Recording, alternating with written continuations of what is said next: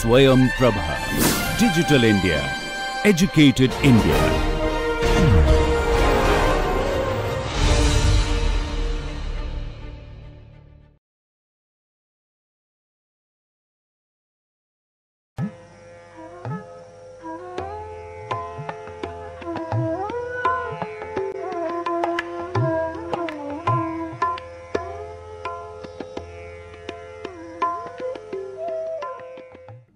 Hello everyone, we will continue with our lecture series on this course, Optimal Control, Guidance and Estimation. So, up to last lecture we have talked estimation and then integrated design approaches, things like that, lot of advanced topics, what is happening in the research community at the moment actually. But then again in this next couple of lectures we will go back to the classical legacy material sort of thing, where we talk about various conceptual things in the textbook level basically. One thing that comes to mind is LQG design, okay, which is a linear quadratic Gaussian design. I have talked a little bit on that before, okay, but a little more systematically we will talk along with an example from a textbook also basically. Okay. And then we will also study something like neighboring optimal control, okay, which if you given a optimal path already, then how do you find out another optimal path which is close to that actually. Okay. So, that is neighboring optimal control, and then along with that sufficiency condition as well. Okay. And sufficiency conditions are classified in various categories like weak sense, strong sense, things like that. We will just summarize the results in the weak sense. In strong sense will lead this weak sense, if you really want to understand the details of this design, details of the analysis, then it talks a lot of mathematical tools and all that. So, we will try to avoid, but rather try to understand the summary of what the condition says actually. Okay. So, these materials are taken from these books. First thing is a classical book, as I told in my first lecture. This is one book which is heavily referred in a lot of papers actually, okay, probably the most referred book ever in control theory, entire control theory basically, okay. That is my guess. And some topics are also derived from Anderson and Moore, especially for linear quadratic methods. These are a very rigorous book. It talks a lot of this time domain as well as frequency domain analysis and all that. So, if somebody is interested, you can read that. Also, a little bit concept can be seen in optimal control estimation from Stengel. Okay. And also one small concept, some example problem that I will talk, I have taken from Frank Lewis book, and also I have not included that, but you can see that same thing in other books as well actually. Yeah. Anyway, so this first thing is this concept, robust control design through LQG concept actually, okay, linear quadratic Gaussian concept. So, this is very simple, okay. What we know in plant operation is we have a controller and we have output of various sensors and all, and we have so far we have been assuming that everything is available. So, we directly feed it actually, okay. So, we sort of kind of bypass this state estimation thing and then directly feed it to the controller and operate. Now, the question is, okay, outputs are noisy and also plant can have some process noise and all that. Now, the whole idea is how do we tolerate it or how do we design more and more robust control and all that is that way. So, the one idea that comes to mind is, okay, why don't you put an estimation in the loop, okay. You have a state feedback controller, that means control requires state information anyway, but in case of instead of directly measuring all the states or whatever, doing some algebraic manipulation from the output and feeding it back all the states which are noisy anyway, why don't we put an estimation in the loop which will not only filter out the output noises or sensor noises, will also try to kind of filter out the plant noises, okay. So, then you will feed that information to the controller and get a much better performance actually. So, that is the whole idea of how a controller is typically synthesized in practice. And this even if you think that, okay, I do not need to kind of design an estimation and things like the estimator, then it turns out that the sensors that you use, okay, typically they have their built-in estimators basically. The sensor output what you are getting in let us say inertial navigation system and things like that, they themselves have filters inside the instrumentation package basically. So, we do not see that explicitly and we do not have to really design it as long as you are concentrating on control part of it. but they are also part of the problem, part of the plant in general basically, part of the overall system basically. Okay. So, without state estimation in the loop, probably the entire thing remains open loop actually in a way. In other words, if you really do not have any state estimation, you want to get away with that, then it may not work also. Okay. So, this is as good as important as that, what I mean actually. Okay. So, if you really want to have a complete system, is either you have a built-in estimator, which you typically do not see, or explicitly you have to design an estimator and then put it back into the controller actually. Okay. So, that is how it will operate.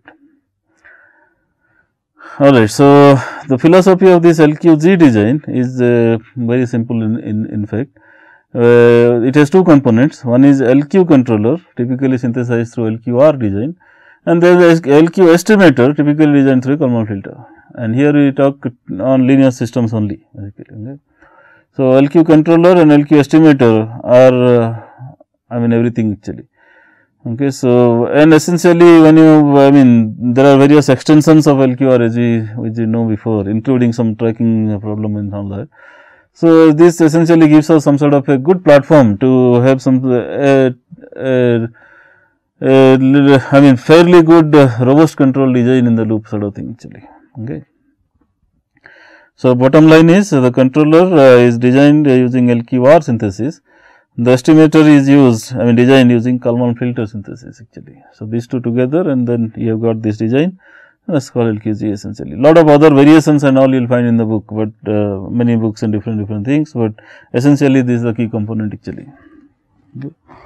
So, just to summarize the LQR design, we have studied that extensively before in a few lectures. So, you can see all those things if you have forgotten or want to revise. Then the performance index is like this, and if nobody tells us anything, we assume that TF is infinity. So, that means the cost function is quadratic in state and quadratic in control, and final time is infinity. And Q is positive semi-definite, where R is positive definite. Okay. And the system dynamics is linear, x dot is x plus bu, and the boundary condition is initial condition since it is known, final condition since okay lambda f has to go to 0, and also if it is infinity time because of quadratic cost function and all these conditions will guarantee that xf will go to 0, st goes to infinity actually. Okay. Alright, so this is the problem. Okay, and what is the solution? We have done the solution already, that control can be computed this way, essentially some sort of a gain matrix k times x with a negative sign u equal to minus kx, where k is computed as R inverse B transpose P. R is already R and Q are design parameters, tuning parameters, we already have it. So, R inverse we already have, B is the system dynamics matrix, so we already have from there. Okay. What you do not have is P, but P is computed as a solution of the Riccati equation, which is something like this. Okay. P A plus A transpose P minus P V R inverse B transpose P plus Q equal to 0. Okay. So, essentially you solve this Riccati equation, compute the P, then compute the gain matrix that we R inverse B transpose P, and you have a controller structure ready. The whole problem here is this x is not ready, your k is ready, but x is not ready, or even if it is ready, it is noisy. So, what to do about that? Okay. So, then this idea comes to mind this technique comes to us very handy, that we also know well we have a way to kind of reject noise now.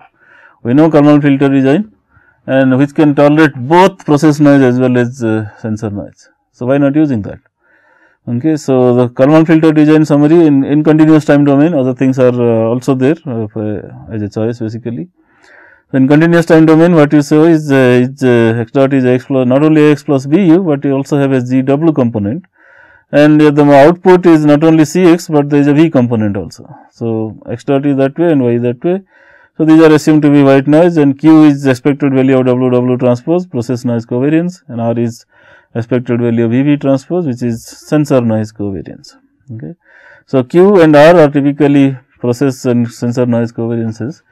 R is known from experiments and all that with respect to a particular sensor set that you are using, and Q is typically a tuning parameter, where the whole idea is to assume some sort of a larger Q.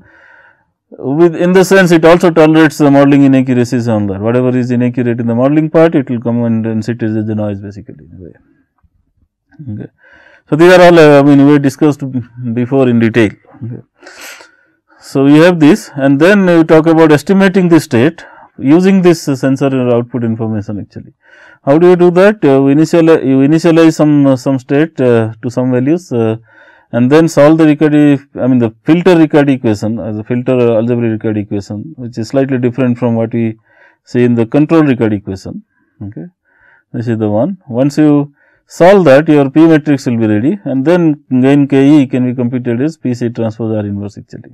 Okay. And detailed derivation and all we have already done much, so one of the previous lectures actually. Okay. So, we compute the gain that way, and once you compute the gain, we have an observer dynamics. Okay. And this observer dynamics talks about a little bit innovation component, which is actual output minus predicted output.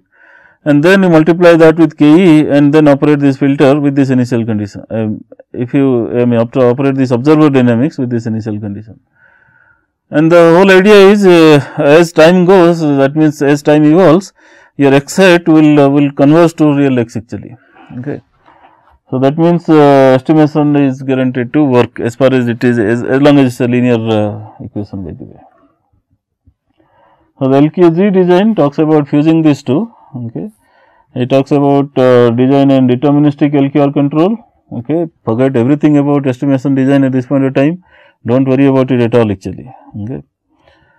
So, it assumes perfect knowledge of the state and it assumes that plot is not affected by process and sensor noise. Do not worry about that at all actually. Then you design a Kalman filter in parallel and do not worry about how this control is designed. This control gain, how it has come and all that, do not worry about that at all in estimation design problem. Okay. You design that and find out x hat from this part of it and k from that part of it, and then fuse them together as u equal to minus k x hat now, is not kx, is kx hat. So, this design principle is called LQG, and the justification of LQG design comes from the fact that there is a big good theorem, separation principle. Okay. So, these two things can be done separately, it does not affect the overall system. All these things by the way, remember that these are all valid only for linear systems actually. Okay. The separation principle which is so nice, it does not hold good in linear systems in general. Nobody has proved that in a way. In other words, it is still an open problem, and some of you, if you really want to do some research in this, probably you pick up a nonlinear control design, various designs of course, and then also pick up something like a filtering design, either a E cap, U cap,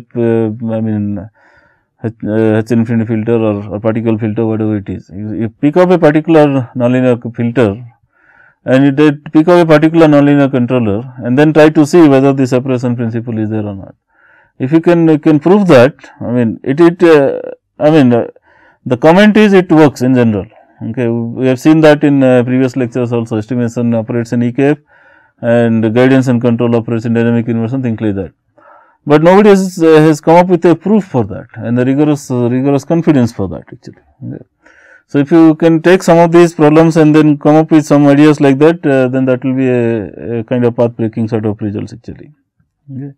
Anyway, but coming back to this, so this separation principle was an idea of Kalman and his co-workers, and we tell okay, these two things can be done separately. Okay, while doing one, other one we can ignore, but finally we can operate the control based on this, and this operates on separation principle. So, what is the separation principle? Okay, this has various proofs actually. Separation theorem can be derived in various ways, but a very quick way is something like this. We have the system dynamics. Okay, x dot is x plus pu plus gw, but remember u is now minus kx hat, right? U is minus kx hat. Okay. Alright, so this is what it is actually. So, if you put it back, this u is something like x equal to minus bk into x hat. Okay, minus kx hat comes from here. Okay. Alright, so this term is because of u. Now, if you see these two quantities, okay, alright, if you see these two quantities, then this quantity when x can be retained here, and then this is something like x hat I can represent as something like x minus x tilde, okay, right. because okay, x, okay, this one x minus x tilde, okay, is actually x hat, right? Okay, means our original state, remember, it is estimated state plus error in the state. Okay, so that is why this gives us that actually. Okay. All right, so this one is put here, bk into x minus x tilde, and then this part a minus, now you can see that these two can be combined, x is happening here and here also. So these two can be combined here like that. The rest one is bk times x tilde here and zw here. Okay. So the error dynamics in kernel filter, I mean in a closed loop. Okay. Right, aerodynamics, well, not in the kernel filter, but in the closed loop operation really. Sorry, the aerodynamics in the kernel filter, we have derived it like that. Okay. If you see the derivation of kernel filter, is something like x tilde dot is a minus kec into x tilde plus this time.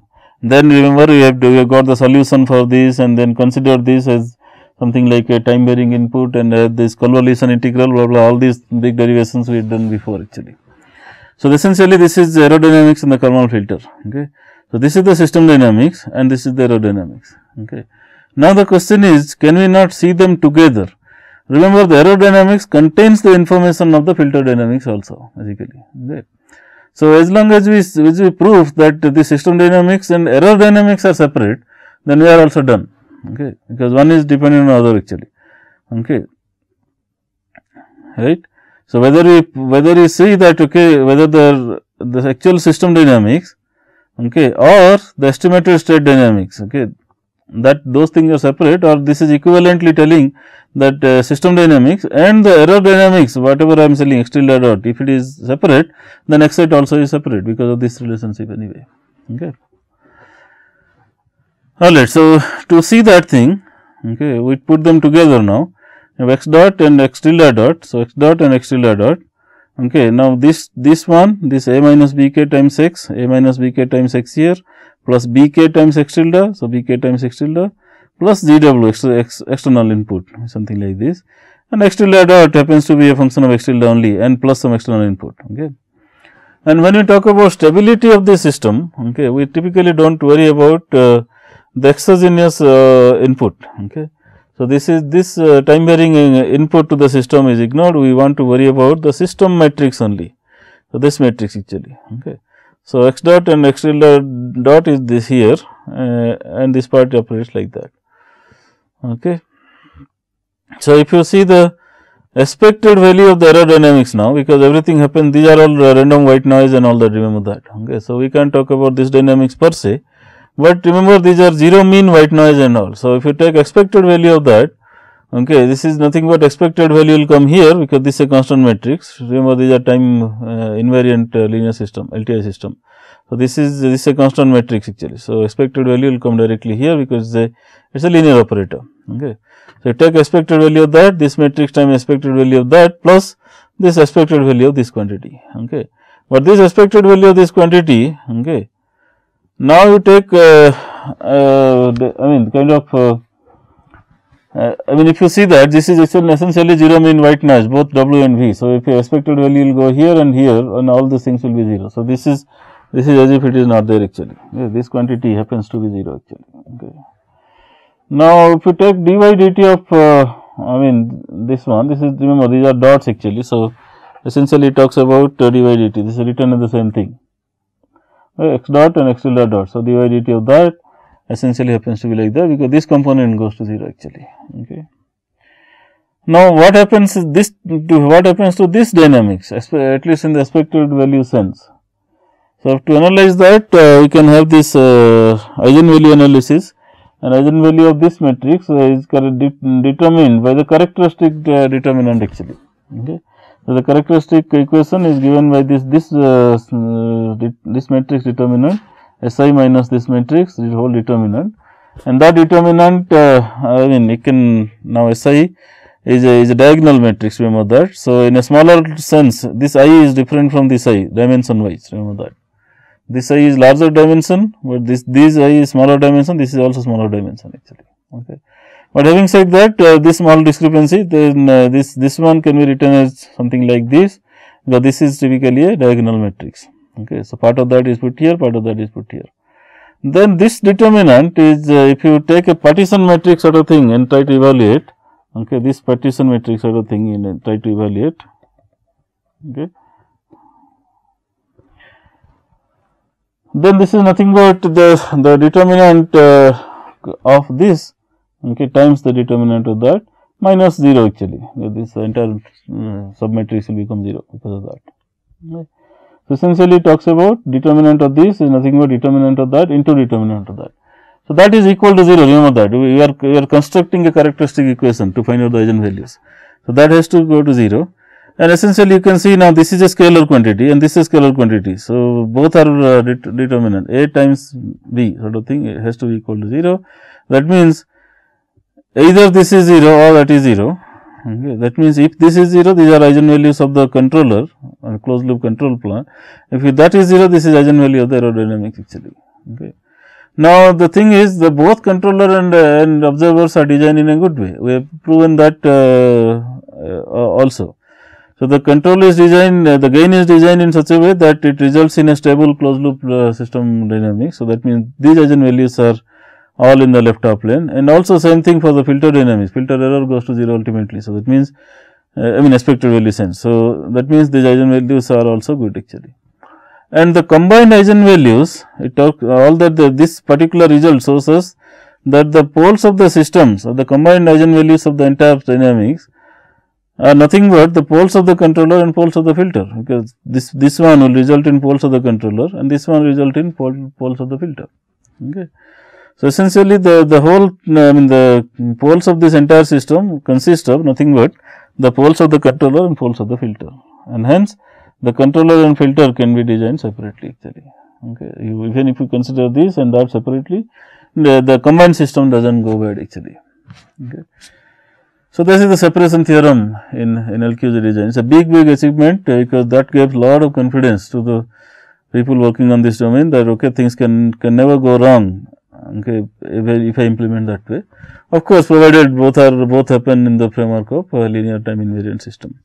A small comment, we have also seen and many people have implemented Kalman filter in nonlinear framework, because that is the way to implement an EKF actually essentially. So, even if the controller happens to be in the linear framework, the estimator always happens to be in the nonlinear framework typically. And even controller, even if you design in a linear setting, linear system setting, typically the implementation will talk about at least some sort of gain scheduling. Okay. Gains will be interpolated, they are time varying actually. So, that sense it is also a nonlinear control design. And in that setup, many success results have been reported. You do not have to doubt or I mean you do not have to get afraid about that. But the fact of the matter is something like separation theorem is not there. Okay. So, it just bear that in mind actually. Alright, next we will see a small example to have a confidence actually.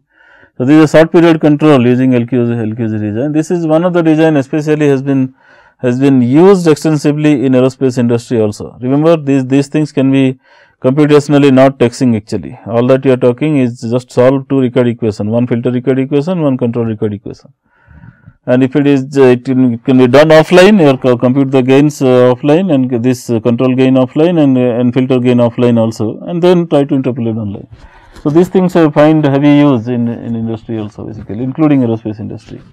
So, one of the use is how to kind of do gust elevation, and that talks about short period control using LQG design. And remember, the short period is typically excited because of the gust, and those of you who have flown in aircraft might have repeatedly encountered this experience. They call turbulence and all that. Turbulence is there is tightening of your seat belt and things like that they will tell. Okay, those are typically the things when there is some wind gust actually, which will affect the dynamics little bit. The aircraft will vibrate for a little small time and all that. These are short period dynamics actually. Okay. So, pilot does not have to do anything. The control phenomenon, this autopilot design or the way it is implemented in aircrafts will automatically take care of that actually. Alright, so how does it operate? Let us see a small example problem here. This is F16 longitudinal dynamics, and F16 is longitudinal dynamics can be about some operating point can be designed that way, I mean can be written that way, and the next dot is x plus b times delta E. The way to control that this longitudinal motion phenomenon is by deflecting appropriate delta E to suppress that noise, I mean that oscillatory behavior. So, the dynamics that you consider is alpha dot and q dot, rate, angle of attack rate and pitch rate, and this angle of attack rate and pitch rate is strongly coupled with delta E, elevator deflection, and the dynamics happens to be about some operating point happens to be like this, where A and B matrix are given like that. Okay. All right. Okay. Now, G matrix is also kind of modulated, I mean it is kind of identified that way. So, anytime there is a white noise sort of gust here coming, actually need not necessarily be white noise, any noise that comes here that gets influenced and the system dynamics gets influenced by this noise through this G matrix. Okay. At this point of time, it does not matter whether it is white or not, actually essentially this is a wind gust phenomena which is non-white also basically, by the way. Okay.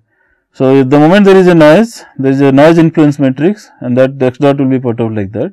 The moment there is a control deflection, there is a control influence matrix that will also alter x dot. So, if we compute this delta E properly, then this effect can be cancelled out actually. I mean, but also remember exact noise number and all will not be available. So, knowing one idea is okay, why don't you directly cancel it algebraically? Simply not possible, because this number is not available. Okay. So, we have to estimate it, and estimation takes time, a small amount of time at least, and then based on that we can have a control design to filter out this one. But before we do that, okay, this alpha is angle of attack. Okay. So, typically the angle between body axis and velocity vector in pitch plane, and then q is pitch rate, delta is elevator deflection, wg is vertical component of the wing gust actually. Okay, and those of you who do not know, I still suggest that you go back to my flight dynamics lecture as part of this course itself. Some of the early lectures in flight dynamics will give you some definitions like this and all that actually, or you can see a flight dynamics books also. Now, what happens is this is as I told, this wind gust is not white. So, how do you handle that? Kalman filter only talks about white noise. So, this is the way to handle is something like a subsystem sort of thing, which will be modeled as this system dynamics and this output equation together, and essentially it comes through a transfer function realization actually. We have something like a transfer function, okay, which with this transfer function, okay, will take white noise. What happened here?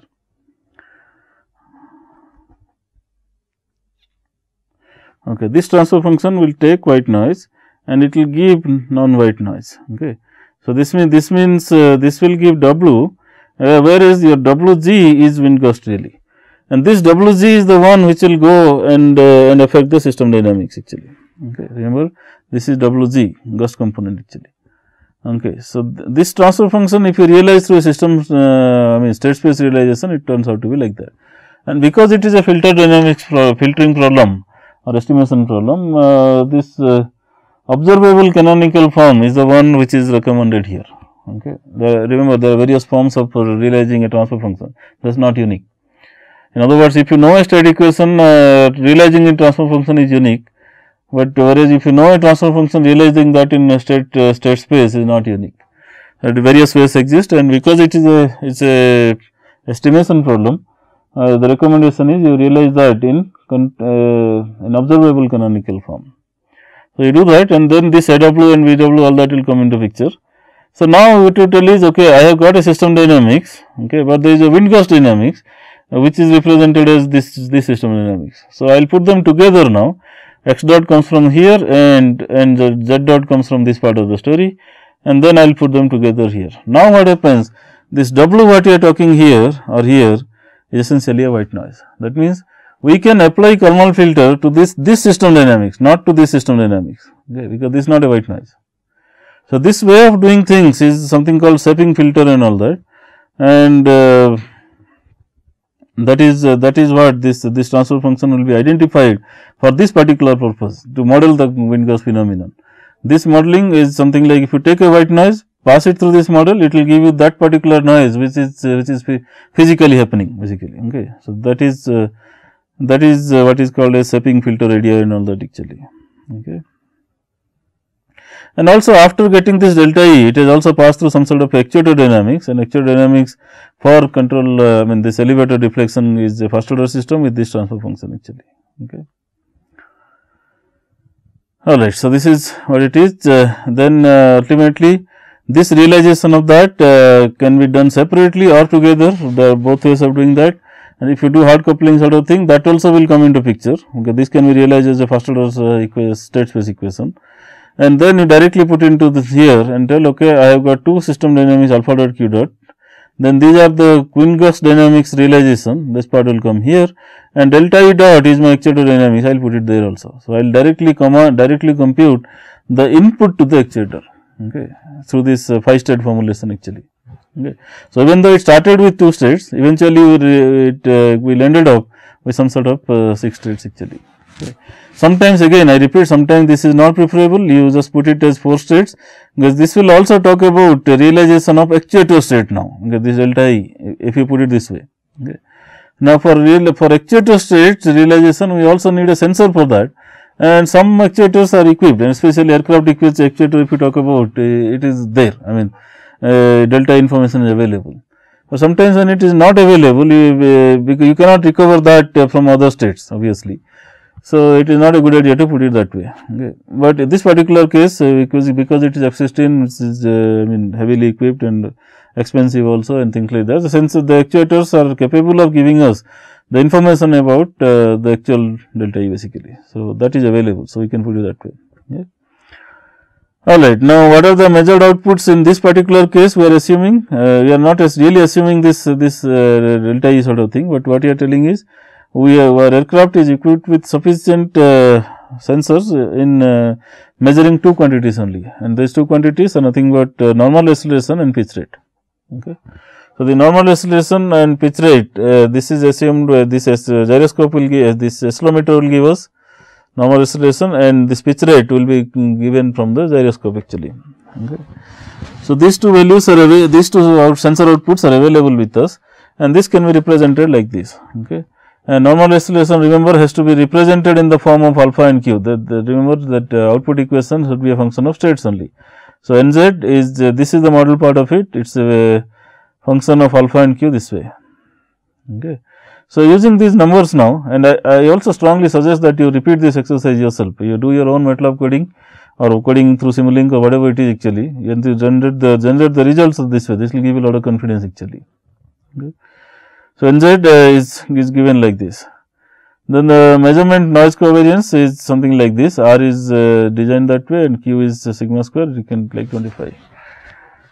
Alright. So, the controller design is based on LQR control design obviously. This talks about that. So, U U is what? U is the input to the actuator. Remember that U. Okay. This U comes from since kind of realizing this transfer function in a state space. So, the input to the actuator, okay, is directly computed through this augmented state information, and for this you need a control of this Riccati matrix PLQR. PLQR is computed through the controller Riccati matrix thing sort of a solution basically. So, you solve the controller Riccati matrix, put it back here for the gain design, and you are ready with the LQR controller. What about the filter? Filter operates through this dynamics. So, you have this state equation, this output equation, and then you have this this is now a white noise because of the gust modeling, and this is also a white noise sensor output actually. So, now you can use filter I mean Kalman filter, and then controller can be computed this way on the way. Now, what are the results? Results you can see very good. Alpha is getting suppressed, and then remember 20 seconds is not a very bad time. If you 15 seconds really, 15-20 seconds, not a very bad time as far as aircraft equations are concerned, especially if you are really concerned about commercial aircraft and all, it does not matter that much, and fighter aircraft performance is more. So, even if there is importance for performance is more. So, even if it takes a little longer time to suppress this gust phenomenon, it is still tolerable actually. Okay. Now, this is alpha is and this is Q. And remember, alpha is 1 order smoother than Q. Okay, if you think about this dynamics of alpha dot and Q dot. Okay, if you see this equation, alpha dot is a angle that talks about angle between two velocity vector components actually. Okay. So, and then Q is directly the pitch rate. So, pitch rate is more sensitive to the gust actually. It will so alpha is 1 order smoother than that. That effect is also visible here. Q is also going to 0, but there is a small residual error. It's very negligible residual error. The structural kind of damping and all that will take care of that. Structural aerodynamic damping will not let you have this actually. So, do not worry about this small chattering here. It is not, in reality it will not happen actually. But even if you see on the way, there are these small residual errors which are smoothened out in the alpha level actually. Okay. Whatever control in time, we are not chattering at all. Control will nicely operate on the estimated state, and estimated states are these two, and control will be operating like this. So, with this control, application of this control, we will be able to take alpha and Q both to 0 actually. Just the message.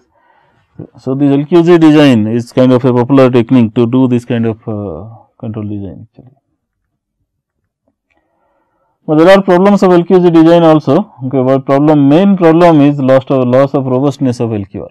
Remember, if you have full state information in the LQR design, at that point of time, in that lecture, I also told that typically if full state information is available error free, then LQR has good robustness. That means you have as good as something like infinity gain margin and up to 60° phase margin also basically.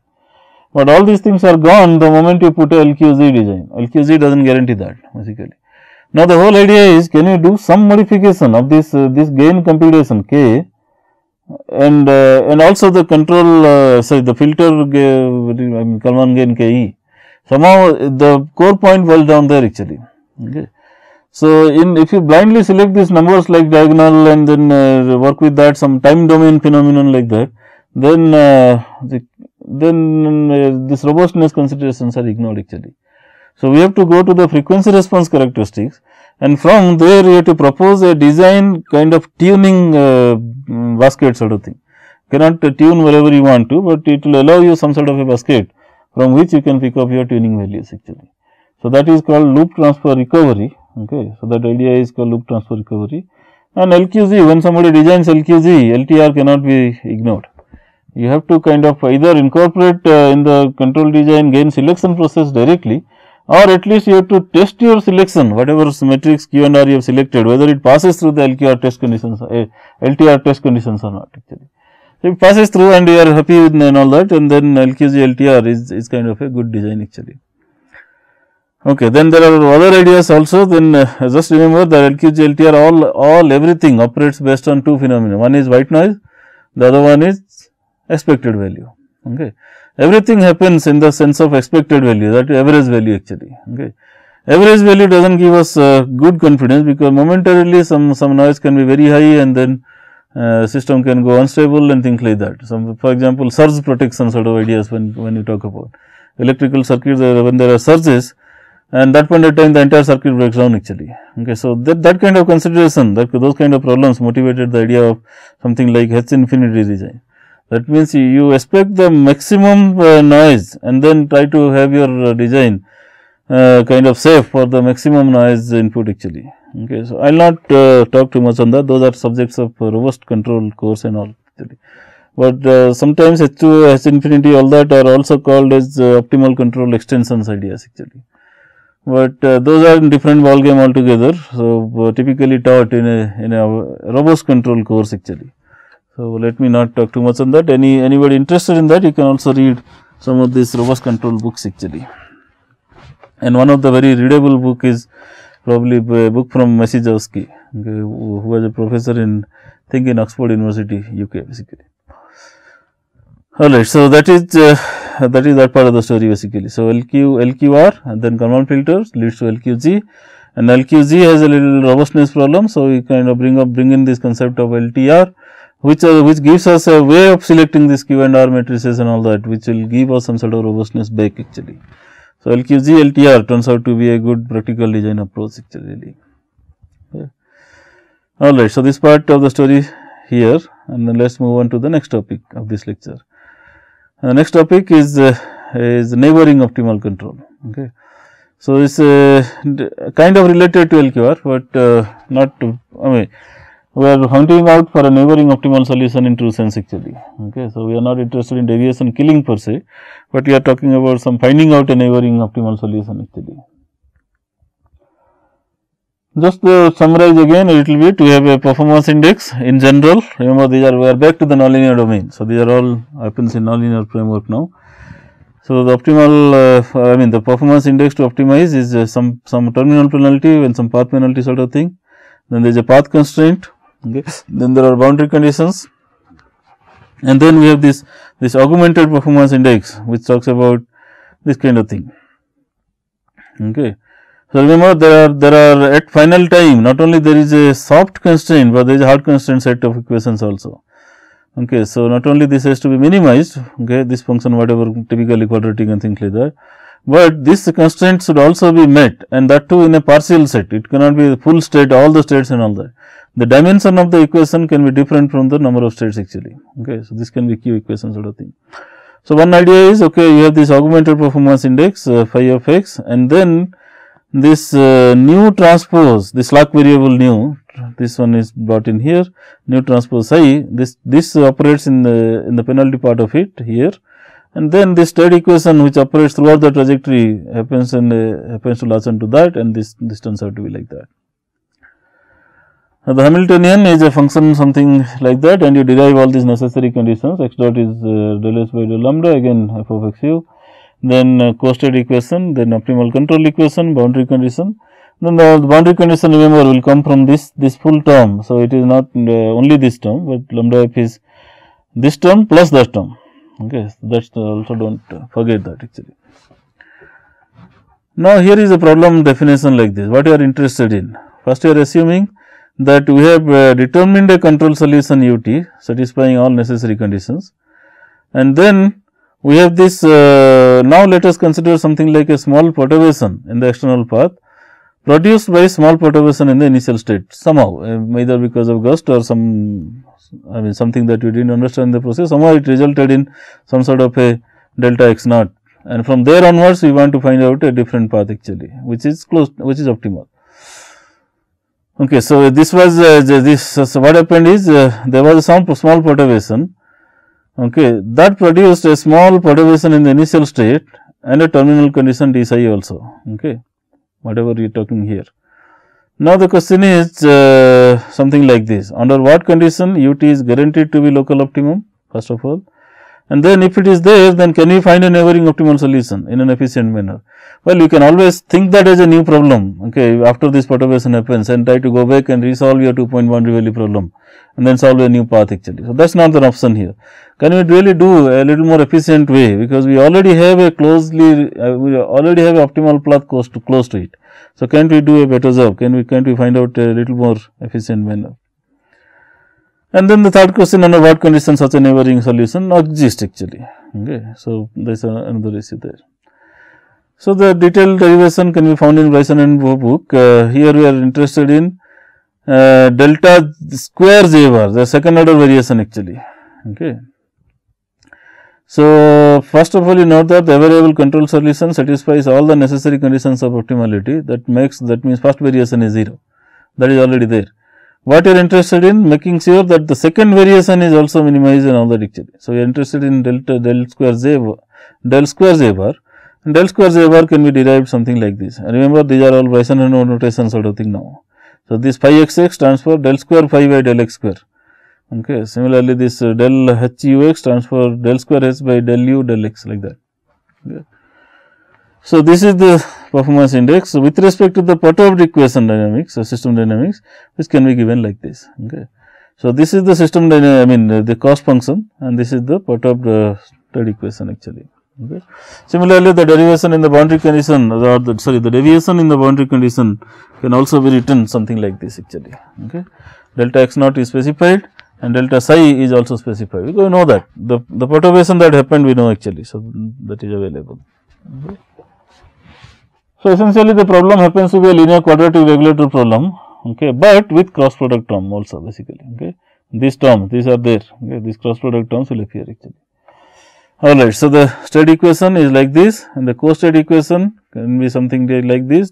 Okay, with respect to this cost function, remember that. Okay, you have to derive all that. So delta lambda dot turns out to be like that. Optimal control equation turns out to be like that, and boundary condition like this actually. Okay. Again, I suggest that you derive this yourself in pen and papers. You will have a lot more understanding actually. Then optimal control equation is given like this, and the co-state equation is given like this. State and co-state together can be given like this, where A, B, C can be derived from this conditions to be like this actually. Okay. Because now remember B is a square matrix and B transpose happens to be B. Okay. If you talk reverse transpose and all that. So this is a symmetric square matrix sort of thing actually. Okay. So what you are doing is seek a solution for delta lambda and delta psi, because that is what is unknown here. So delta lambda and delta psi in the form like this. Now remember, the whole idea of LQR is we seek a solution lambda as a function of x, lambda equal to p times x. Similarly, like that we have to seek a solution as delta lambda as a function of delta x and delta nu also. Okay. So this one we seek a solution like this and like that. Okay. And then you can talk about this boundary conditions imposition and all. Delta lambda f and delta psi f can be represented like this actually. Okay, directly it can be derived from that, and you can put it that way. Okay. So this essentially gives us the final. Suppose you kind of compare these two guys, because this is from assumption and this is from what you have derived and all that actually. Okay, so like that. We put them together. This tells us that there is a delta xf component, there is a delta xf component. So P at Tf has to be this component at time Tf, because all variations cannot be 0 and all that. So and similarly Rtf has to be like this, and this is same. So we don't worry about that. But Qtf happens to be 0. There is no delta nu here actually. Okay, so that happens to be 0. So the three boundary conditions are known to us. Now what about the differential equations? So you go back and see the delta lambda dot and things like that, exactly similar to what we have done in LQR setting derivation sort of thing.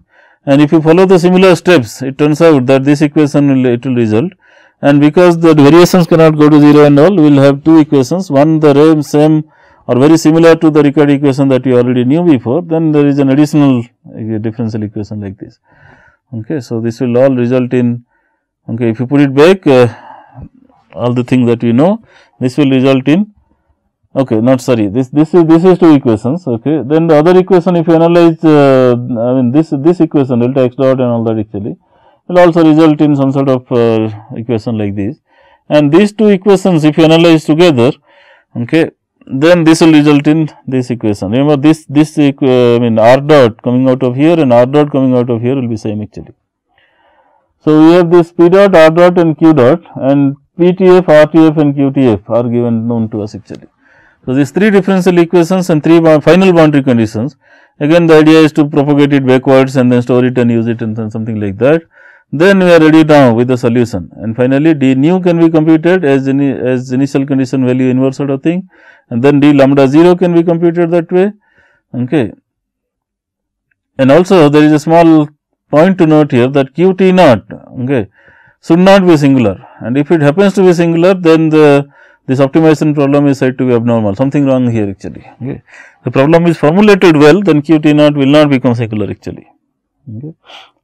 Alright, so with that assumption, then you can formulate delta lambda 0, and then d nu also you can calculate, and finally du can be represented all this like that, and ultimately it will result in k1 times delta x and k2 times delta t.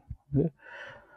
So k2 of t times delta psi. So that means delta u is a function of delta x and delta psi basically. That's what is our objective basically, right? We wanted to compute that delta u, so that you can add it to the nominal u that is available, and you can go ahead actually.